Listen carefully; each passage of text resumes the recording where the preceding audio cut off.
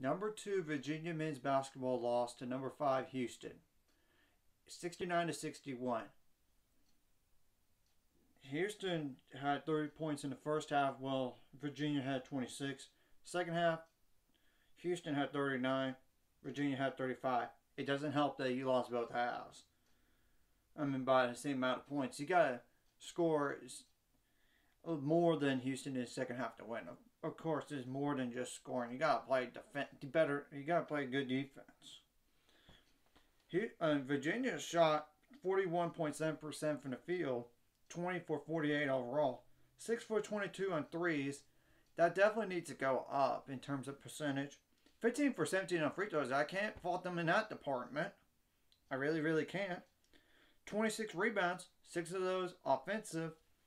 15 assists. You could see that number go up higher. 2 steals in the game, which is not a lot. 3 blocks. That's good. 10 turnovers. You didn't turn the ball that much. 13 fouls, but 9 bench points. And like I said, Reese Beekman is trying to play through a hamstring issue. It didn't help that Ben Vanderplas for Virginia was scoreless in the game, 0 for 7. I mean, and 3 double-digit scores overall. So, now, for Houston's side of things, they only have 5 bench points, so Virginia won that department. But Houston shot the ball better as a team. 25 for 51, 49%, 8 for 21 on threes. Yeah, that does make a difference. 11 for 13 on free throws, which is 84.6%. And the three-point percentage for Houston was 38.1.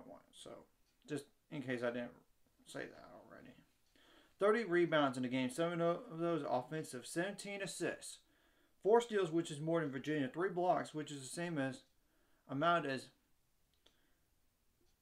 Virginia. 8 turnovers. Both teams took care of the ball pretty good in this game, but Houston did better. 17 fouls. They committed more fouls than Virginia. But when you shoot the ball better than the opponent, it's pretty hard to lose. And you're out rebounding them too and everything. So what do these two teams have going forward? Virginia side of things, they have number 25, Miami, Florida on the road. That is going to be a tough matchup potentially, because it's on the road, first of all, and it's against a ranked team, which, of course, rankings could change. They play 4-8 Albany. They should win that game, in theory. They have to go on the road to Georgia Tech. That's 7-4. That might not be an easy... It's a road game, so you never know. You got 8-4 Pitt on the road. You never know about that. And that's 5 games, right? And SM4 is Syracuse, which... That's just the name 5 games right there. I like to say 4 or 5 games in advance. Nothing more, nothing less. Now, Houston side of things. This was much needed for them in the win because they don't have many quality opponents, that are good teams. Like Memphis, for example, is probably the best, second best team in America. I know some other teams are better, like UCF is 83, but that's besides the point. Houston has McNeese State. They should win that game in theory. They have to go on the road to Tulsa. It's on the road, which is dangerous, but they should beat Tulsa. 8-3 UCF. They should win that game, but you never know. UCF is 8-3 right now. You got a 3-7 SMU team at home. You better not lose to them. You better not.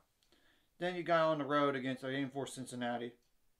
So that's just naming games for both teams within the next 5 here. Yeah, because really, there's not a lot of quality teams in the American. Nobody else is ranked. So,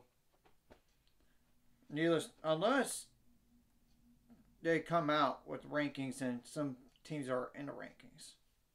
We'll have to wait and see. Anyways, if you like this content, hit the like and subscribe button.